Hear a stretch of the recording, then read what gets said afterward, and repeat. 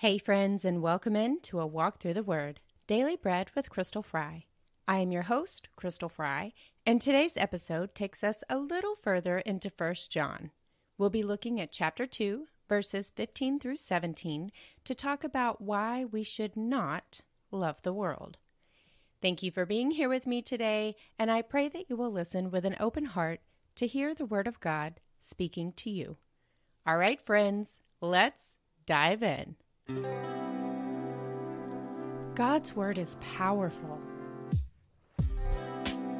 The missing link is our identity in Christ. When we know who we are and who He created us to be, that is when we can truly walk in freedom. You are never alone. There is hope, and that hope is Jesus Christ.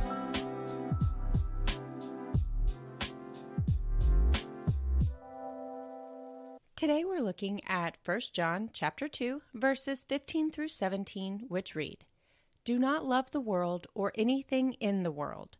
If anyone loves the world, the love of the Father is not in him. For everything in the world, the cravings of sinful man, the lust of his eyes, and the boasting of what he has and does, comes not from the Father, but from the world. The world and its desires pass away, but the man who does the will of God lives forever." There were several things that came to mind as I read and meditated on today's scripture passage. The first is why John tells us not to love the world or anything in the world. And I felt like the answer to that question is because when we become followers of Christ, we are no longer of the world. We do not belong to the world anymore, and therefore we should not love the world anymore. In John's Gospel, in chapter 17, before Jesus is arrested, John records Jesus' prayer to the Father for himself, for his disciples, and for all believers. In verses 13 through 19, Jesus prays, "I am coming to you now, but I say these things while I am still in the world, so that they may have the full measure of joy within them. I have given them your word, and the world has hated them, for they are not of the world any more than I am of the world. My prayer is not that you take them out of the world, but that you protect them from the evil one. They are not of the world, even as I am not of it. Sanctify them by the truth. Your word is truth. As you sent me into the world, I have sent them into the world.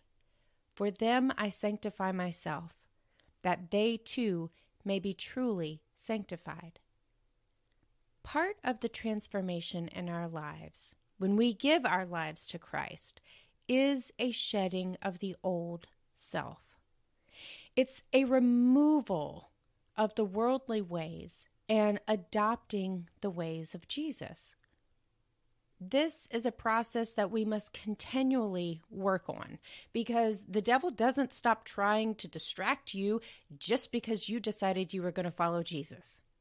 In fact, he may even try to throw more temptation at you as you are trying to break from old patterns, old behaviors, and old habits because, let's face it, that's just how he is. As John says in verse 16, "For everything in the world, the cravings of sinful man, the lust of his eyes, and the boasting of what he has and does comes not from the Father, but from the world." The devil is the prince of this world, and he is the father of lies. It is his goal to pull you away from God by any means necessary. John's words in verse 16 make me think about what are known as the 7 deadly sins: lust, gluttony, greed, sloth, wrath, envy, and pride. It also stirs within me a desire to have a little check-in with myself and the Holy Spirit to see if any of these are permeating any areas of my life right now. Because we tend to get caught up in the day-to-day living of our lives. We tend to get busy. We tend to get focused on other things, on concerned with the affairs of our household and making sure that everything's going the way it's supposed to and all of this stuff.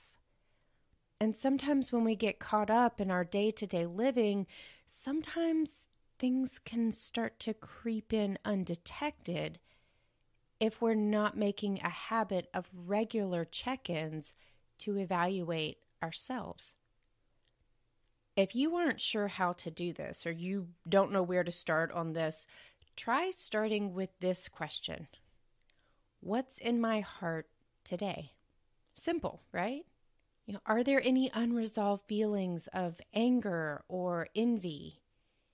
Am I consciously and actively practicing gratitude for every good thing God has given me? Do I have any misplaced pride right now? Regardless of the answers, because listen, the Holy Spirit can help you with whatever the answers are if you invite him in and you do any work that needs to be done, right? So regardless of the answers, I think the most important thing is for you to become more aware of what's going on within yourself. The more aware you are of what's going on inside you, the better and easier you can recognize when something isn't right. When the world is trying to come up in you instead of the love of God. The better you know you, the better you are able to quickly recognize thoughts that can take you down a path that God doesn't intend for you to go down. And instead of chasing those thoughts, you can say no and redirect. You can ask Jesus to take that thought captive. You can remind yourself that those thoughts are not from God and shift your thoughts to something that is from God. When I catch myself veering into a lane of thought traffic that I don't belong in, I will often say, sometimes out loud, nope, that's not how I want to think. And then redirect my thoughts to gratitude, thanking God for something. And it doesn't really matter what it is, as long as it's something that I am grateful for. It can be that I woke up. It can be that my husband came home safely. It can be that the sunshine was beautiful today. It can be anything. But it's redirecting my thoughts away from something that I don't need to go into detail on. I don't need to obsess over it. I don't need to be over here in these thoughts of what ifs and the destructive thoughts that are going to tear down the rest of my day. I can ask him to remove those thoughts from my mind. And in doing so, as I'm bringing in thoughts that are from God, those other thoughts are no longer there. Friends, we have way more power than we realize to control our thoughts. That doesn't mean that you have control necessarily over what pops up in your mind, but you do have complete control over how long you let that thought linger. You do have control over how much attention you give that thought when it pops up. We have that control, which in turn gives us control over our words and our actions. When we control our thoughts, which means we also control our words and our actions. Don't get it twisted, friends. You have control over your thoughts, your words, and your actions.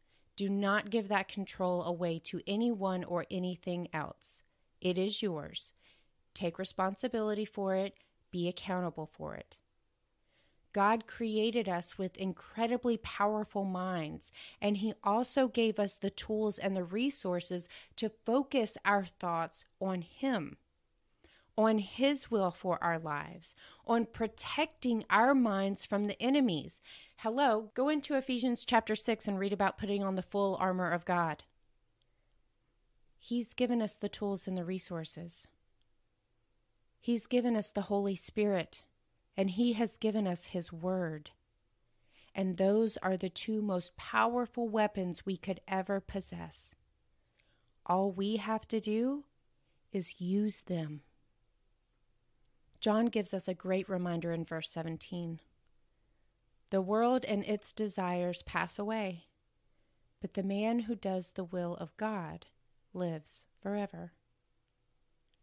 Friends, temptation is temporary. No matter what it is, no matter how good you think it's going to make you feel, it's only temporary.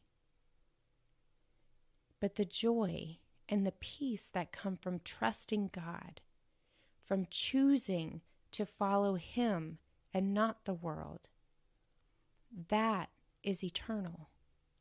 That lasts forever. So today, choose wisely, my friends. Thank you, friend, for being here with me today. Y'all, it truly is such a blessing to be on this journey with you, and I want to know what's on your heart and what's on your mind today, so leave me a comment or send me a message and let me know. I also want to let you know that if you feel like you're in need of a little extra prayer today, I would be honored to stand in the gap and pray for you. I believe that there is indeed power in prayer, especially as we are praying for each other.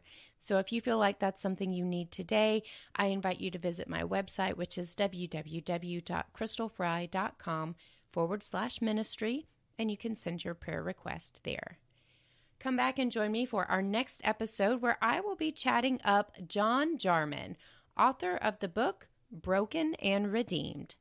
John is a Marine Corps veteran of Desert Storm, a former football coach, and a professional fitness coach who saw his life radically transformed by his complete surrender to God.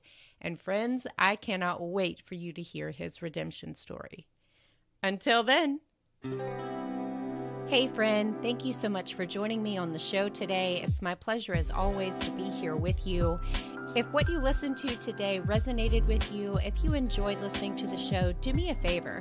Go ahead and like and subscribe to this podcast and leave a review. Those reviews are so helpful. I can't even tell you how much I appreciate each and every single one of them.